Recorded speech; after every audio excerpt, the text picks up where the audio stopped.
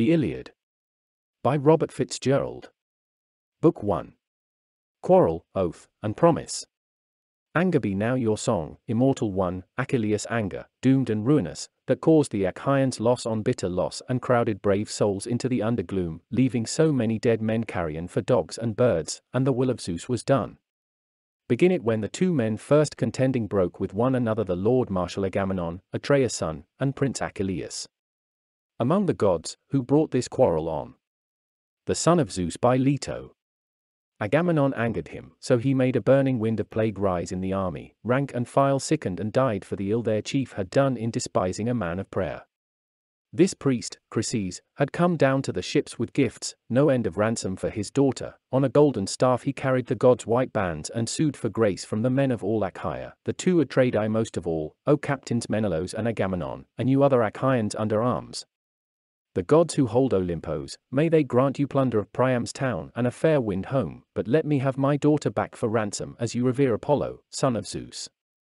Then all the soldiers murmured their assent, behave well to the priest, and take the ransom. But Agamemnon would not. It went against his desire, and brutally he ordered the man away. Let me not find you here by the long ships loitering this time or returning later, old man. If I do, the staff and ribbons of the god will fail you. Give up the girl? I swear she will grow old at home in Argos, far from her own country, working my loom and visiting my bed. Leave me in peace and go, while you can, in safety. So harsh he was, the old man feared and obeyed him, in silence trailing away by the shore of the tumbling clamorous whispering sea, and he prayed and prayed again, as he withdrew, to the god whom silken braided Leto bore. O hear me, master of the silver bow, protector of Tenedos and the holy towns, Apollo, Sminthean. If to your liking ever in any grove I roofed a shrine or burnt thigh bones in fat upon your altar, bullock or goat flesh, let my wish come true, your arrows on the Danans for my tears. Now when he heard this prayer, Phoebos Apollo walked with storm in his heart from Olympos' crest, quiver and bow at his back, and the bundled arrows clanged on the sky behind as he rocked in his anger, descending like night itself. Apart from the ships he halted and let fly, and the bowstring slammed as the silver bow sprang, rolling in thunder away.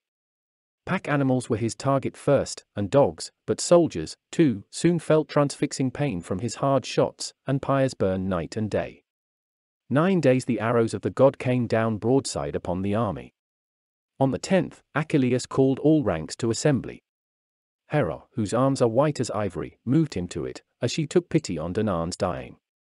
All being mustered, all in place and quiet, Achilles, fast in battle as a lion, rose and said, Agamemnon, now, I take it, the siege is broken, we are going to sail, and even so may not leave death behind. If war spares anyone, disease will take him.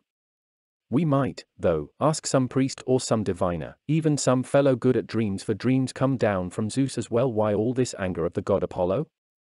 Has he some quarrel with us for a failure in vows or hecatombs?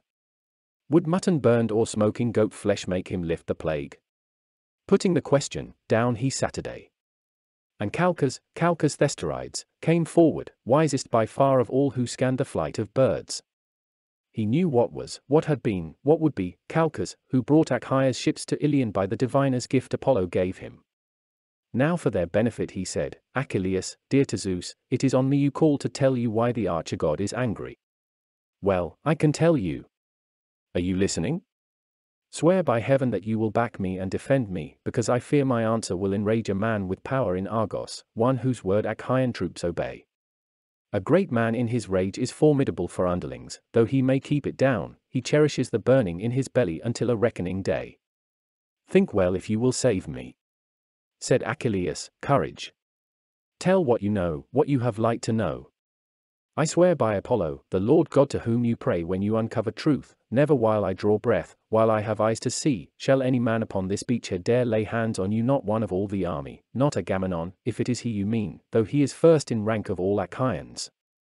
The diviner then took heart and said, no failure in hecatombs or vows is held against us.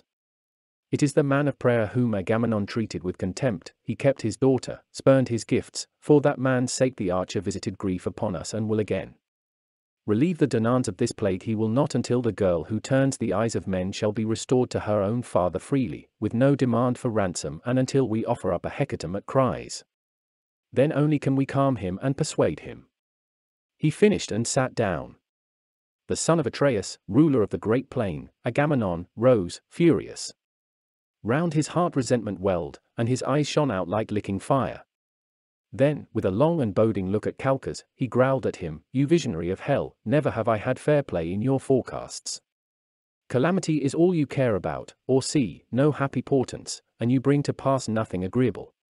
Here you stand again before the army, giving it out as oracle the archer made them suffer because of me, because I would not take the gifts and let the girl Chryseis go, I'd have her mine, at home. Yes, if you like, I rate her higher than Clytemnestra, my own wife. She loses nothing by comparison in beauty or womanhood, in mind or skill. For all of that, I am willing now to yield her if it is best. I want the army saved and not destroyed. You must prepare, however, a prize of honor for me, and at once, that I may not be left without my portion of all Argives. It is not fitting so. While every man of you looks on, my girl goes elsewhere." Prince Achilles answered him, "Lord Marshal, most insatiate of men, how can the army make you a new gift? Where is our store of booty? Can you see it? Everything plundered from the towns has been distributed. Should troops turn all that in? Just let the girl go, in the god's name. Now, we'll make it up to you, twice over, 3 times over. On that day Zeus gives us leave to plunder Troy behind her rings of stone." Agamemnon answered, "Not that way will I be gulled, brave as you are, Achilles. Take me in, would you? Try to get around me? What do you really ask? That you may keep your own winnings, I am to give up mine and sit here wanting her? Oh, no, the army will award a prize to me and make sure that it measures up, or if they do not, I will take a girl myself, your own, or Aias, or Odysseus' prize. Take her, yes, to keep. The man I visit may choke with rage, well, let him. But this, I say, we can decide on later. Look to it now, we launch on the great sea a well-found ship, and get her manned with oarsmen, load her with sacrificial beasts and put aboard Chryseis in her loveliness. My deputy, Aias, Idomeneus, or Prince Odysseus, or you, Achilles, fearsome as you are, will make the hecatomb and quiet the archer." Achilles frowned and looked at him, then said, "You thick-skinned, shameless, greedy fool. Can any Achaean care for you, or obey you, after this on marches or in battle? As for myself, when I came here to fight, I had no quarrel with Troy or Trojan spearmen. They never stole my cattle or my horses, never in the black farmland of Phthia ravaged my crops. How many miles there are of shadowy mountains, foaming seas, between? No, no, we joined for you, you insolent boar, to please you, fighting for your brother's sake and yours, to get revenge upon the Trojans. You overlook this, dogface, or don't care, and now in the end you threaten to take my girl, a prize I sweated for, and soldiers gave me. Never have I had plunder like your own from any Trojan stronghold battered down by the Achaeans. I have seen more action hand to hand in those assaults than you have, but when the time for sharing comes, the greater share is always yours. Worn out with battle I carry off some trifle to my ships. Well, this time I make sail for home. Better to take now to my ships. Why linger, cheated of winnings, to make wealth for you?" To this the high commander made reply, "Desert, if that's the way the wind blows.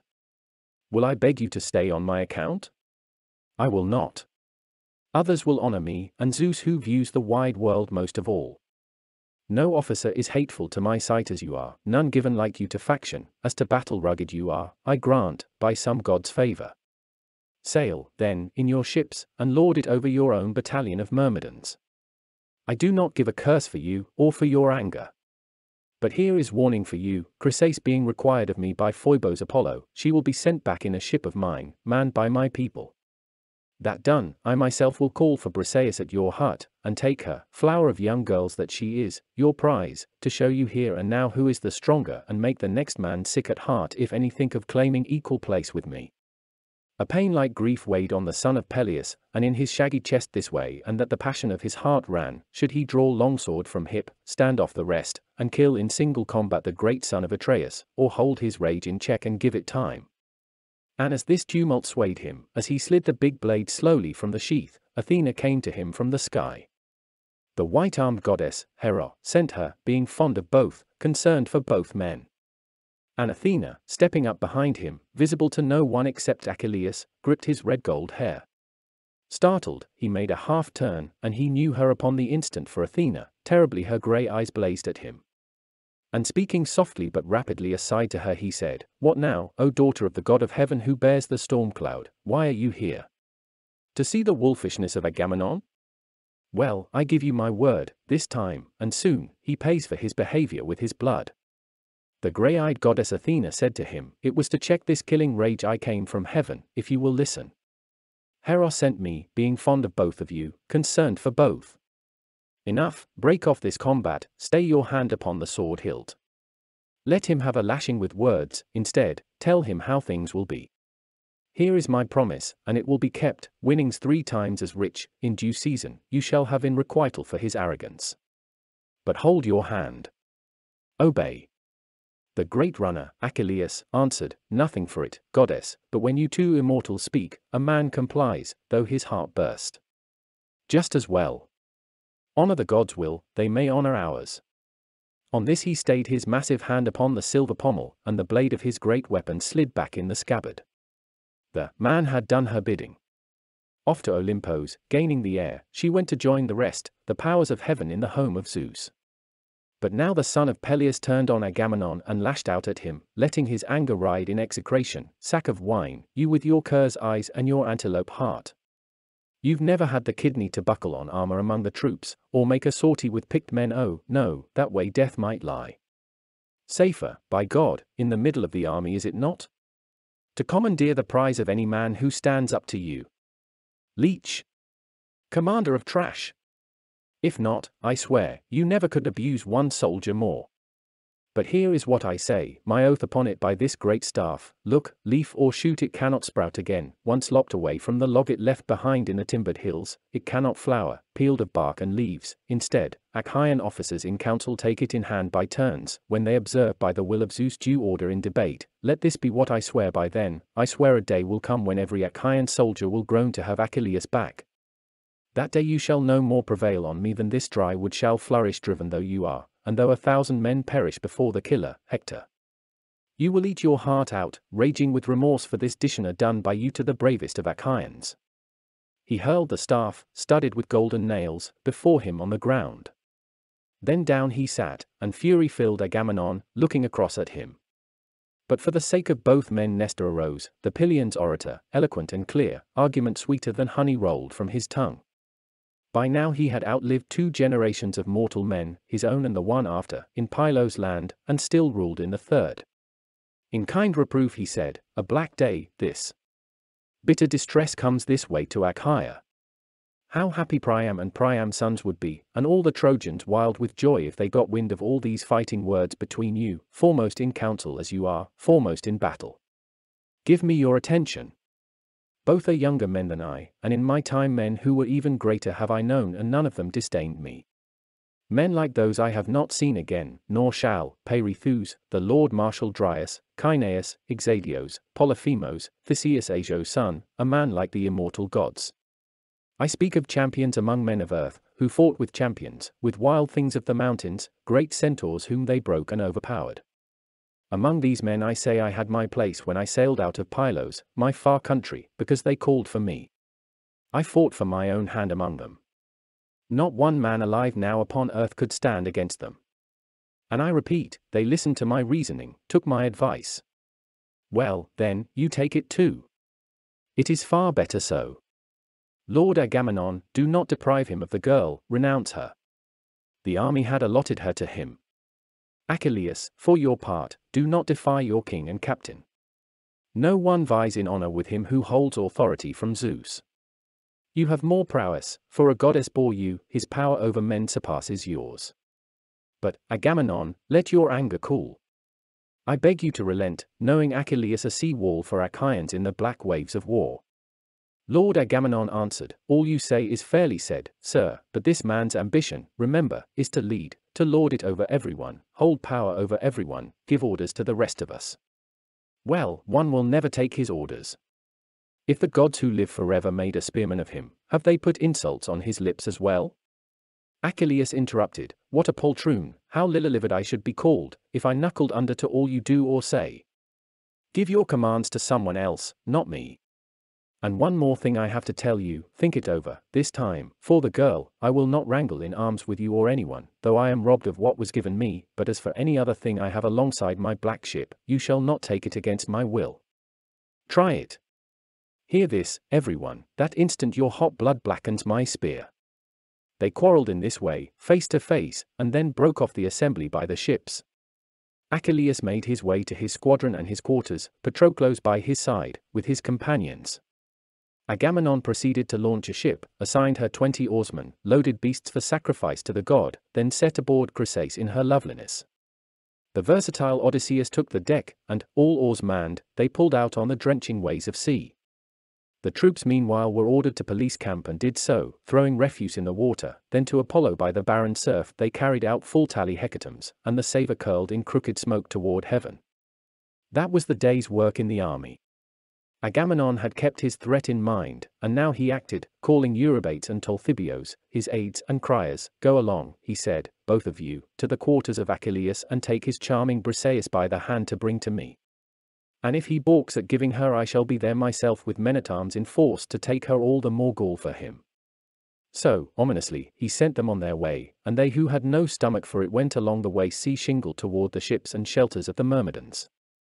Not far from his black ship and hut they found the prince in the open, seated. And seeing these two come was cheerless to Achilles.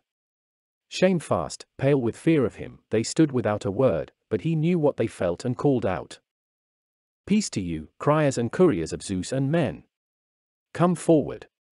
Not one thing have I against you, Agamemnon is the man who sent you for Briseis. Here then, my lord Patroclus, bring out the girl and give her to these men. And let them both bear witness before the gods who live in bliss, as before men who die, including this harsh king, if ever hereafter a need for me arises to keep the rest from black defeat and ruin. Lost in folly, the man cannot think back or think ahead how to come through a battle by the ships. Patroclus did the bidding of his friend, led from the hut Briseis in her beauty and gave her to them. Back along the ships they took their way, and the girl went, loath to go. Leaving his friends in haste, Achilles wept, and sat apart by the grey wave, scanning the endless sea. Often he spread his hands in prayer to his mother, as my life came from you, though it is brief, honor at least from Zeus whose storms in heaven I call my due. He gives me precious little. See how the lord of the great plains, Agamemnon, humiliated me. He has my prize, by his own whim, for himself. Eyes wet with tears, he spoke, and her ladyship his mother heard him in green deeps where she lolled near her old father. Gliding she rose and broke like mist from the inshore grey sea face, to sit down softly before him, her son in tears, and fondling him she said, Child, why do you weep? What grief is this? Out with it, tell me, both of us should know. Achilles, fast in battle as a lion, groaned and said, Why tell you what you know? We sailed out raiding, and we took by storm that ancient town of Aetion called Thebe, plundered the place, brought slaves and spoils away. At the division, later, they chose a young girl, Chryseis, for the king.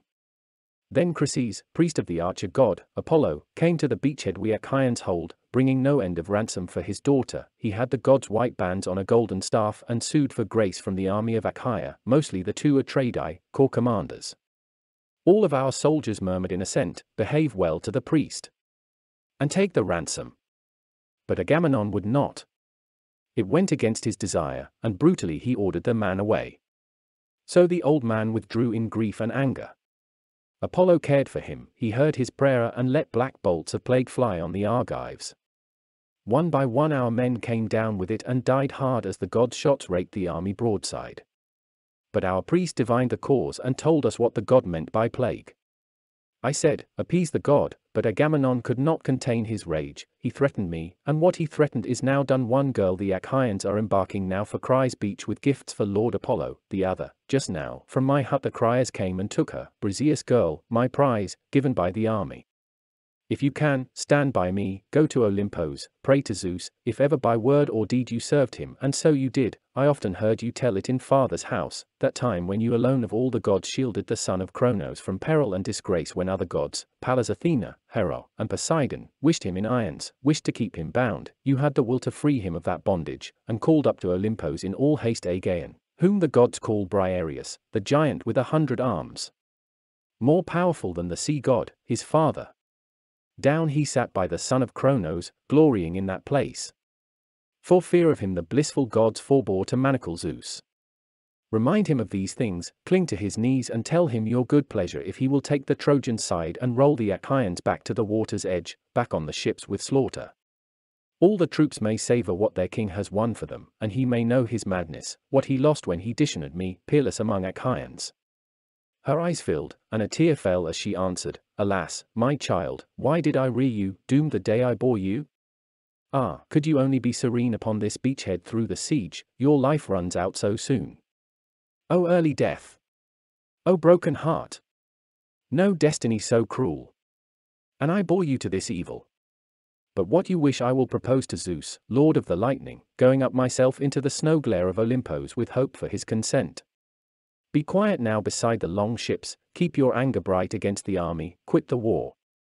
Last night Zeus made a journey to the shore of ocean to feast among the sunburned, and the gods accompanied him. In 12 days he will come back to Olympos. Then I shall be there to cross his bronze dorsal and take his knees. I trust I'll move him. Thetis left her sun still burning for the softly belted girl whom they had wrested from him. Meanwhile Odysseus with his shipload of offerings came to Chryse. Entering the deep harbor there they furled the sails and stowed them, and unbent forestays to ease the mast down quickly aft into its rest, then rowed her to a mooring. Bowstones were dropped, and they tied up astern, and all stepped out into the wash and ebb, then disembarked their cattle for the Archer, and Chryseis, from the deep-sea ship. Odysseus, the great tactician, led her to the altar, putting her in her father's hands, and said, Chryseis, as Agamemnon's emissary I bring your child to you, and for Apollo a hecatomb in the Danaans' name. We trust in this way to appease your lord, who sent down pain and sorrow on the Argives. So he delivered her, and the priest received her, the child so dear to him, in joy. Then hastening to give the god his hecatomb, they led bullocks to crowd around the compact altar, rinsed their hands and delved in barley baskets, as open-armed to heaven Chryseis prayed, O hear me, master of the silver bow, protector of Tenedos and the holy towns, if while I prayed you listened once before and honored me, and punished the Achaeans, now let my wish come true again. But turn your plague away this time from the Danaans. And this petition, too, Apollo heard. When prayers were said and grains of barley strewn, they held the bullocks for the knife, and flayed them, cutting out joints and wrapping these in fat, 2 layers, folded, with raw strips of flesh, for the old man to burn on cloven faggots, wetting it all with wine. Around him stood young men with 5 tined forks in hand, and when the vitals had been tasted, joints consumed, they sliced the chines and quarters for the spits, roasted them evenly and drew them off. Their meal being now prepared and all work done, they feasted to their heart's content and made desire for meat and drink recede again. Then young men filled their wine bowls to the brim, ladling drops for the god in every cup. Propitiatory songs rose clear and strong until day's end, to praise the god, Apollo, as one who keeps the plague afar, and listening the god took joy. After the sun went down and darkness came, at last Odysseus' men lay down to rest under the stern hawsers.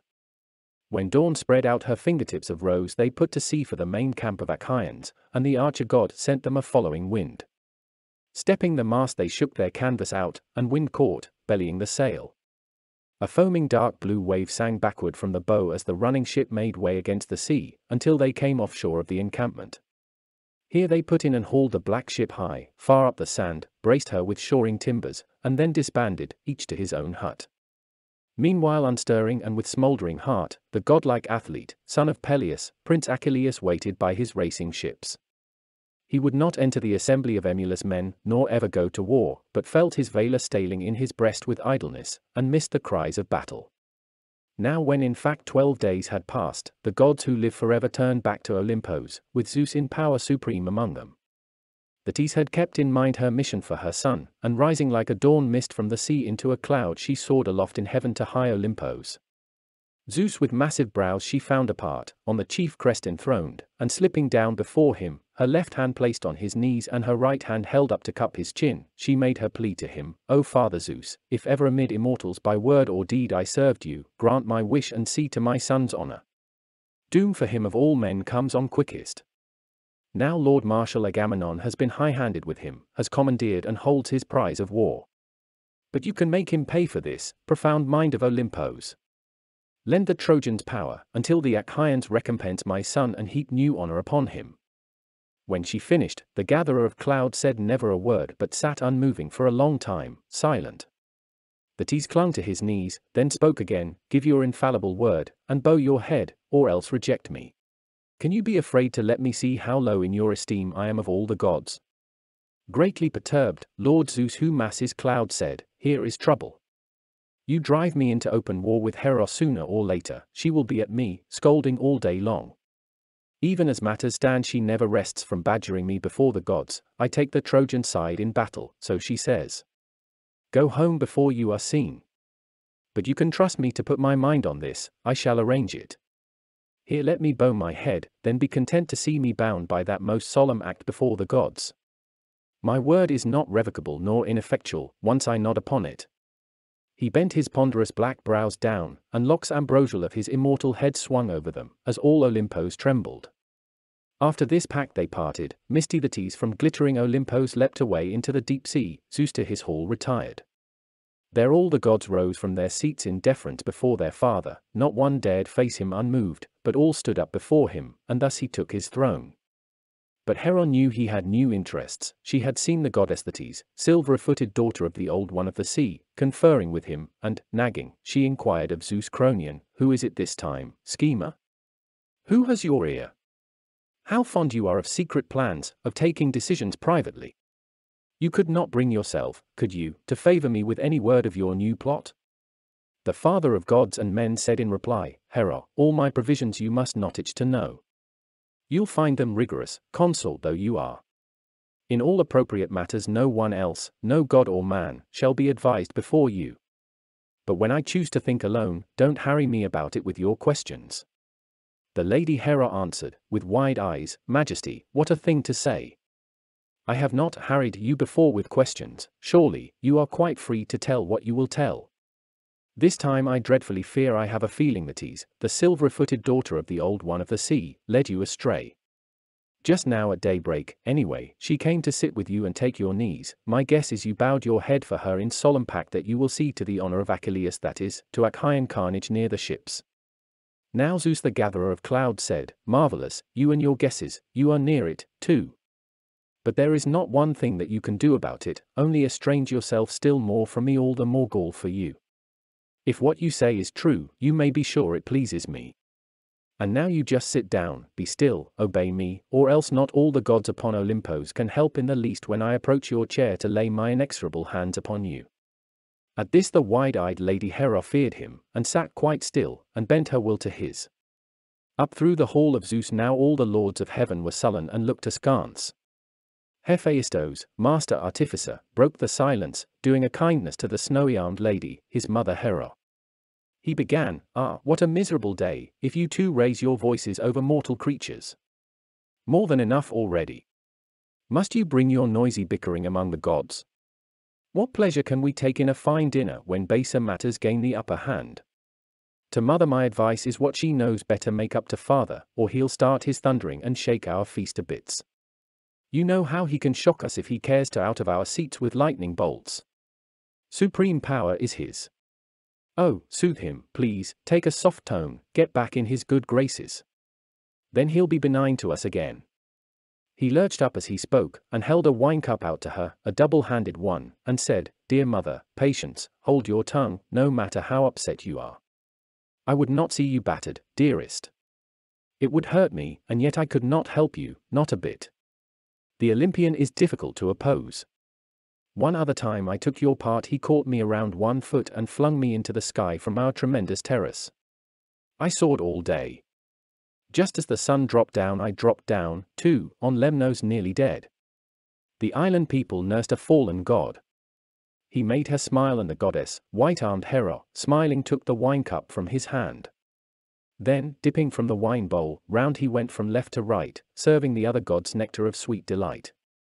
And quenchless laughter broke out among the blissful gods to see Hephaestus wheezing down the hall.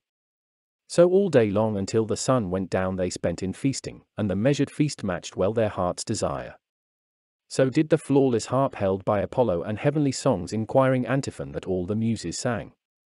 And when the shining sun of day sank in the west, they turned homeward each one to rest, each to that home the bandy-legged wondrous artisan Hephaestus fashioned for them with his craft. The lord of storm and lightning, Zeus, retired and shut his eyes where sweet sleep ever came to him, and at his side lay Hera, goddess of the golden chair.